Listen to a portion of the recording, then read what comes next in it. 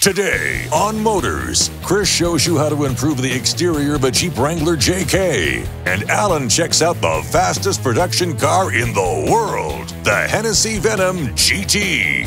So, buckle up and hold on tight, because Motorz starts now!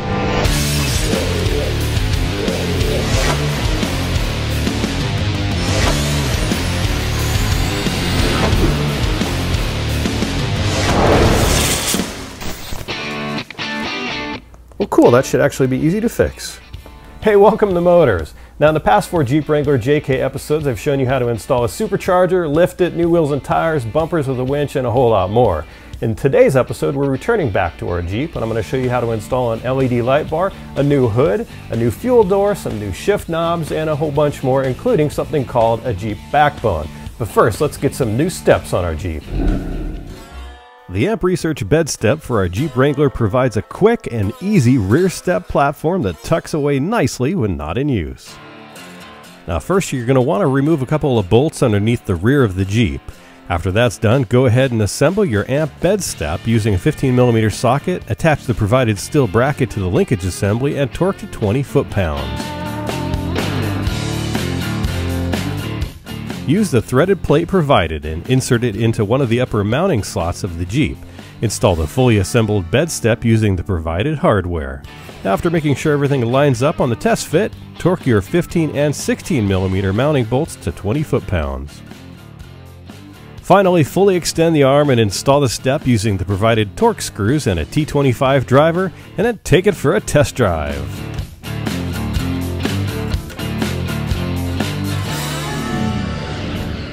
Next up, we've got the Amp Research Power Step, which provides a much more comfortable way to enter and exit taller vehicles. Like the bed step, the Power Step tucks away nicely and out of the way until you need to use it. Locate the rear linkage assembly and measure out your mounting point for your first step arm. You're going to need to drill a 3/8" hole for the rear idler linkages. Install the provided adapter plate and linkages using the 13mm bolts and torque everything down to 16 foot-pounds. Now don't forget to install the LED light bracket in between the pinch weld and the arm linkage while you're down there, and then repeat everything on the other side. Moving on to the front, install the motor into both front linkage assemblies using the provided screws and hex bolt, all tightened down to 8 foot-pounds. As always, having Craftsman tools makes the job a lot easier. Find your mounting points for the front arms and install the provided threaded J-clips. These will be located underneath your Jeep, roughly center to the front doors. Now be sure the motors are pointing toward the front of the vehicle when mounted, as shown here. Install the remaining LED lights, and after everything is mounted, wire it up using the provided wiring harness. Now feel free to check out some previous episodes of Motorz to brush up on the wiring portion of this installation. The Amp Research Power Step automatically extends and retracts when any door is opened or closed. Now for more information on the Power Step or the bed step that we installed earlier, just head on over to amp-research.com. The RK Sport Hood provides a more aggressive look to your Jeep and just uses the hardware from your stock hood. So begin by removing the fasteners in the front and the rear of the hood, and keep all of that because it's going to be reused.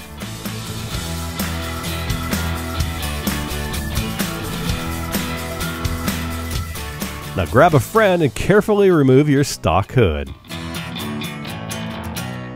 The RK Sport hood comes unpainted from the factory, giving you the option to color match or add some flair to it.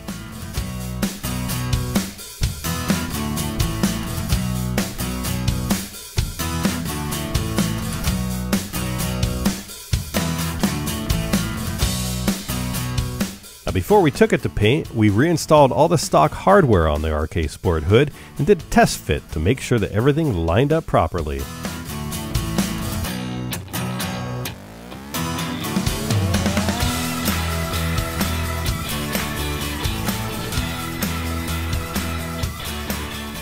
Now we decided to keep things simple and color match the hood, leaving the carbon fiber accents untouched. Go to rksport.com for more information.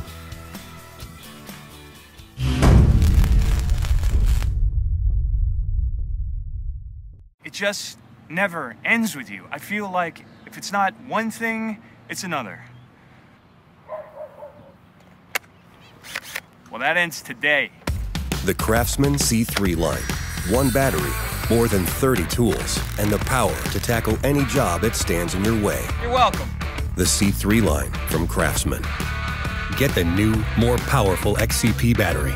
Now runs up to 4 times longer. Craftsman. Trust in your hands.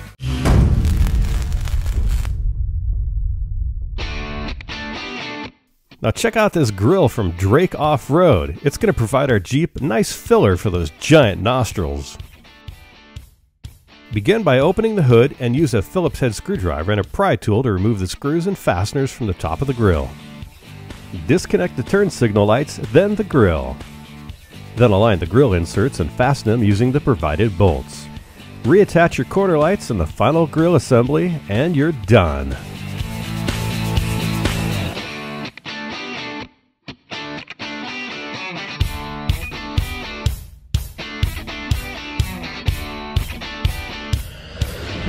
Next, I installed the fuel door from Drake Off-Road.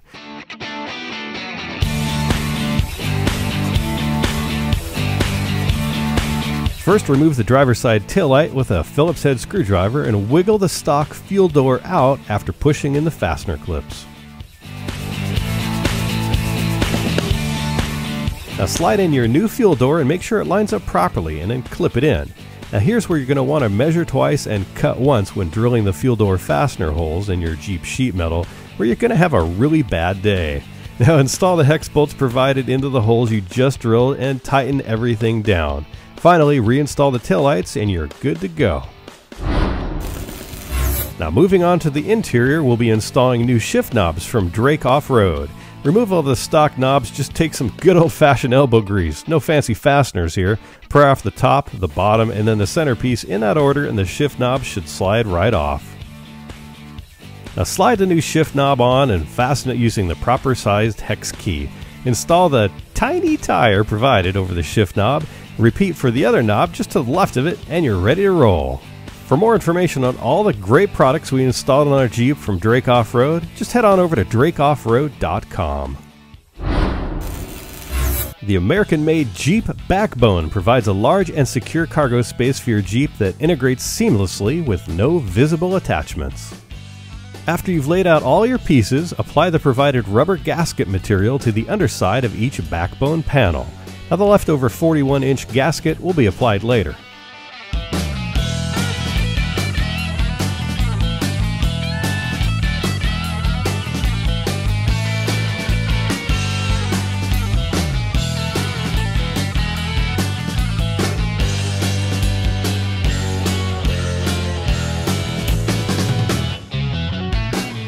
Now to avoid scratching up your Jeep, grab a friend and lay your panel pieces down for a test fit.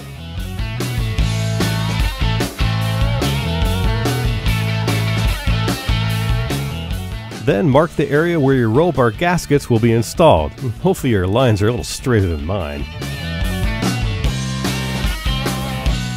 Now reinstall your top panels and make sure they fit snug to complete the seal. Take care not to tear the seal by using a flat object to depress the seal like a screwdriver. Now loosely attach the third panel, this is the vertical one with the speaker cutout, and fasten with the provided bolts.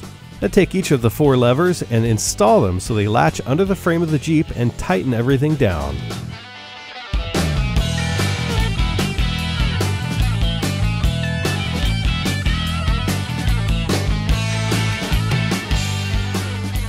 Now install that remaining 41-inch gasket that we had earlier and you're all set. Now this included an optional cargo bar, helps things from sliding off the top of your backbone. This optional Jeep rear windshield installs easily by sliding through the provided channel system and mounting onto the roll bars. Now for more information on the backbone, check out jeepbackbone.com. And now Alan's in Houston, Texas to get a tour of Hennessy Performance by John Hennessy himself, and to check out the fastest production car in the world, the Venom GT.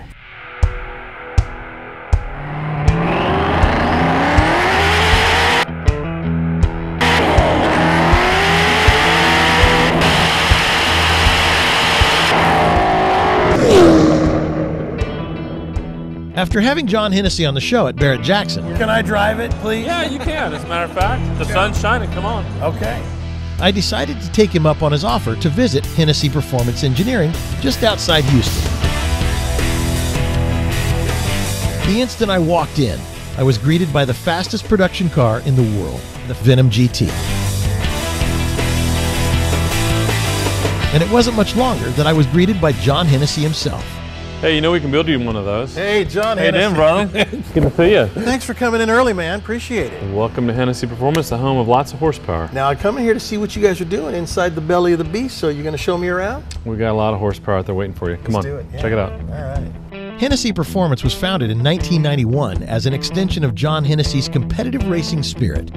Nearly 25 years later, Hennessy is in high demand with automotive manufacturers, celebrities, and those who share his speed-focused ambitions. Nice. So here we are. Yep. And you know what? This car right here, the Venom GT, is just so beautiful in white. 10 or 12 in the whole world, and 2 of them are here, right? Yeah, they're very rare, very rare.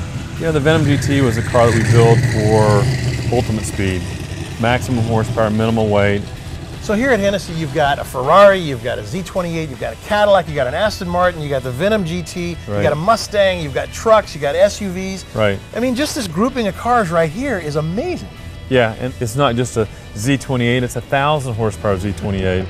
And the CTSV is 1,000 horsepower. So, you know, these cars are very special from the factory, but in a lot of cases we're doubling or more than doubling the power output, so it really takes the car to a whole different level. And you also warranty, and I think that's a huge part of what Hennessy's all about. It's very important for our customers to have peace of mind, to be able to drive it every day if they want to, and so the warranty is an important part of the process. So this Venom GT, they're not all the same, obviously. They're hand-built. Right. What's different about this one? Each Venom GT is a little bit different from the standpoint that every car is hand-built, as you said. We've got about 4,000 man-hours. The cars are built completely from the ground up. We utilize some Lotus components within the cockpit, but everything else is brand new and bespoke. And this is the first and only white Venom in the world. So I love the white, and I love what you've done on the inside with nice the red contrast. and a lot of carbon fiber. Right. So as far as when you guys build these, where are they built? We build the rolling chassis, and all the carbon fiber work is actually done in England. Then we fly the rolling chassis over here to Texas and do all the mechanical work. So engine, transmission, brakes, fuel system, exhaust, do all of the testing and final assembly here. So it's about 40% built in the UK and about 60% built in Texas. Here we are with John Hennessy. This is Motorz. You want to stay with us because we're going to walk around the shop with the man himself. If it's your car, why not make it your interior?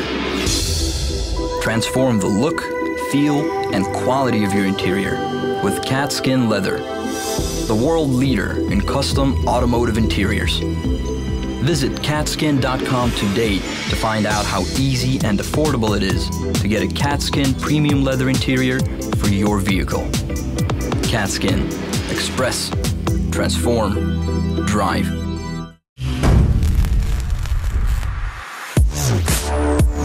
In addition to administrative offices and a customer showroom, Hennessy's 30,000 square foot facility comes equipped with 20 service bays, 16 vehicle lifts, a welding and fabrication shop, a Dynojet 248C chassis dynamometer rated at 1,800 rear wheel horsepower.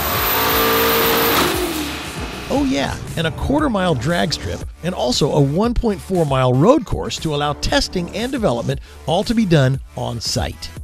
Hennessy Performance also operates a state-certified tuner school on premises, offering hands-on instruction to students interested in pursuing a career in aftermarket performance tuning. The school has also provided Hennessy with some of its own in-house technicians. So we have about 24 service bays here. At any given time, we're working on about 60 cars from people around the world, literally. I would say 80% of our business is US, 20% is international. Guess what? We're the go fast guys. If we like a car and somebody else has it and they want to make it go fast and we feel like we can do a good job of that, give them reliability, give them a warranty. We can keep walking down the line here, but as you see, a lot of Raptors. Velociraptor SUV. Yes, sir. That we basically take a Ford Raptor truck and make our own version of like if you took a Raptor and a Ford Excursion and you merged them together. So full-size SUV, it's got up to 7 seats in it, or even 8 seats if a client wants, with all the storage room in the back, and but with all the full off-road capability of the Raptor. And so that's a rare vehicle in itself. It is a too. very rare vehicle. I mean, those vehicles cost $250,000. Wow. And but that's not just a Raptor. That is a super Velociraptor. Correct. And now you have a Raptor here. Obviously, I saw there was a lot going on under the hood and under the vehicle. Twin turbo? Right. In the last 4+ years, we've modified over 400 Raptors, most of them superchargers. But one of our very first Raptors that we modified, we built a twin turbo system because a blower didn't exist for it. It is ridiculous to drive something that weighs almost 6,000 pounds. It's got 800 horsepower. Cool. Well, and the Velociraptor SUV is equally as beautiful. Yep. A couple of those in the build. Sure. And then another Cadillac. Cadillacs has been a huge part of our business. I'm a big Cadillac fan. Got a chance to run one on a toll road near Austin, and it went 221 miles an hour. So, yeah, in the last 4 or 5 years, we've probably built over 1,000 CTSVs. So, and I had one of these. I mean, I think these coupes are just so nice. It's just like a man car, you know? But I had it out at the racetrack, just going around in circles, going sideways, drifting in a Cadillac. Yeah. We're very excited about the next gen CTSV. Well, like you said, you have a lot of lifts and a lot going on, but now I want to head over to the dyno, see what you got going on. Let's go make some noise. All right. All right, Taylor. So you've seen the shop, you've seen some of the guys working on some of the cars, all right? Ultimately, it's about what do these modifications do? And this is literally where it happens. This is where the rubber meets the road, in this case, the rolling road, our chassis dyno. Yeah. And so we've got a new C7 Corvette here. It's got our HB 700 upgrade, supercharged, and our calibrator, David, is going to go and fire it up and make a dyno pull. So have at it, David. Love it. So he's got it fired up. He'll go through and turn off traction control and StabiliTrak. He's got his laptop hooked up so he can measure all the telemetry. Each vehicle that we build is specifically tuned on the dyno and test driven on our racetrack before we deliver to the client. So whenever you're ready, boss, go ahead and nail it. Don't hurt your ears now.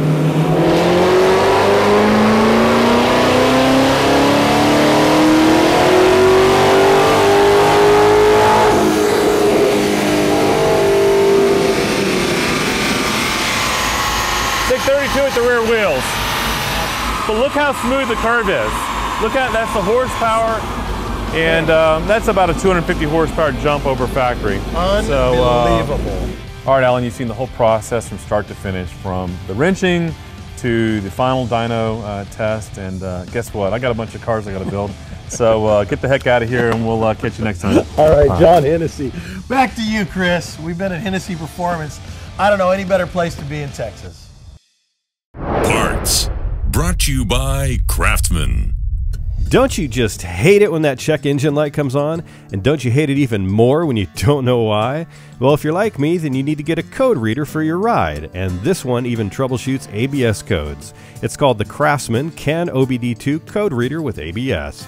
You could go old school and disconnect your battery until that check engine light goes away, or you could whip out your Craftsman scanner to read, troubleshoot, and fix the issue like a pro. This tool not only gives you the code, but also a description on its all-in-one color display. This must-have addition to your toolbox works with almost any vehicle, both foreign and domestic, manufactured after 1996. Clearing a check engine light is as simple as the click of a button. This reader gives you the ability to run battery and alternator tests so you know where to start when your vehicle won't. Backed by a 2-year warranty, batteries are included with this, along with an OBD2 cable, mini USB cable, and a user-friendly quick reference guide. Head on over to craftsman.com for more details. When a toolbox and a winch have a baby, you get a compact and portable frame with a solid 1.5 horsepower motor ready to pull 4,000 pounds just about anywhere you can take it. This compact treasure chest, called the Super Winch Winch to Go, not only stows away the included shackles, straps, and simple wiring harness, but the included pulley block pulls up to 8,000 pounds right out of the box, so you can put on a show just about anywhere. Super Winch also makes sure your hands are safe and stylish while winching by including a pair of officially branded gloves. Needing only power from the sure-gripped alligator clip battery leads and the very specific instructions on whether to pull or not, the Winch to Go gets up and running in no time. The included certified Dyneema synthetic rope is stronger than steel and ready to be put to the test. Multiple 2 and 4 bolt mounting positions allow you to mount this baby just about anywhere you can fit it. ATVs and snowmobiles included. The best boxes are able to be stood on, and this one is no different. Along with more info on the 2-year warranty, superwinch.com has all the specs you need on the winch to go. Check it out. Whether you transport your cargo in an SUV or crossover, sometimes you need some extra protection from everyday damage to your cargo area. Covercraft has you covered with over 225 custom cargo area liners to protect your ride. In addition to being compatible with split seats, it comes with a fold-out bumper cover to protect your vehicle during loading and unloading. All of those tools, groceries, and whatever other weird stuff you can fit in there can take a toll on your stock interior. Covering all the way up to your headrest, this liner not only protects your vehicle's interior from dirt and water, but it's also very easy to clean. Installation and removal of the liner is a piece of cake with the integrated tie-downs exactly where you need them thanks to the custom fit. Backed by a 90-day warranty, you can find your perfect match at covercraft.com.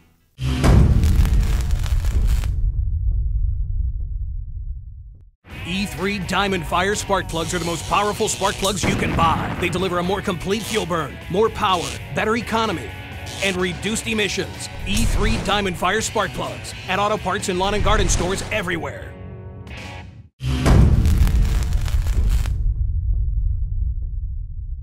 Letters, brought to you by E3 Spark Plugs, born to burn. Hey, welcome to Letters. Now you got a question for me? Well, I'd love to answer it. So just go to the Motorz website and click on the contact page. But first, a quick shout out to Genuine Hot Rod Hardware for this cool shirt. And be sure to follow us on Facebook, Twitter, and Instagram. And now for our first letter, which comes from Carl Martin. He wrote in and said, "Hey Chris, loving the show. You have a laid-back and professional approach that really makes you feel like family. Will you ever do any Chevys? I love Mustangs, but there's some Corvette owners out there too. Keep up the great work." Well, thanks so much, Carl. I actually have worked on a few Chevy trucks on the show before, but not a Corvette. That could easily change though, as I'm always looking for new project vehicles, and a Corvette sounds like a lot of fun. Now, Abram wrote in and said, "Just would like to say that I'm your biggest fan. Thanks to your show, I was able to do some small upgrades to my 5.3-liter Chevy truck. How about supercharging one of those? Because I would love to smoke those Ford Lightnings." Well, Abram, the ProCharger P1 SC1 kits we installed on the Mustang and the Wrangler aren't going to be too different for your Silverado, which uses the same kit. So if you're anxious, check out those episodes for a quick overview and dive right in. That sounds like a really fun episode to put a blown Silverado up against a Lightning. Now Larry wrote in and said, "I can only find a couple of episodes of you working on your 1968 Jeep CJ5. What happened to that project? I found the episodes helpful and enjoyed them very much. I'd love to see the rest."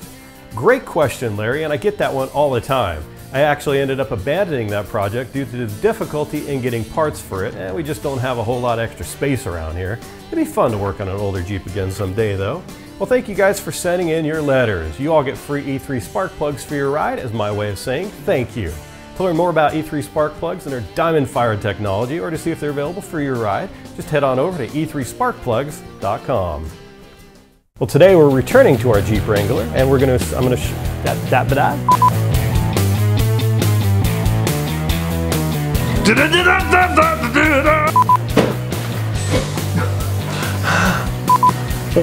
No, what's I meant? Oh,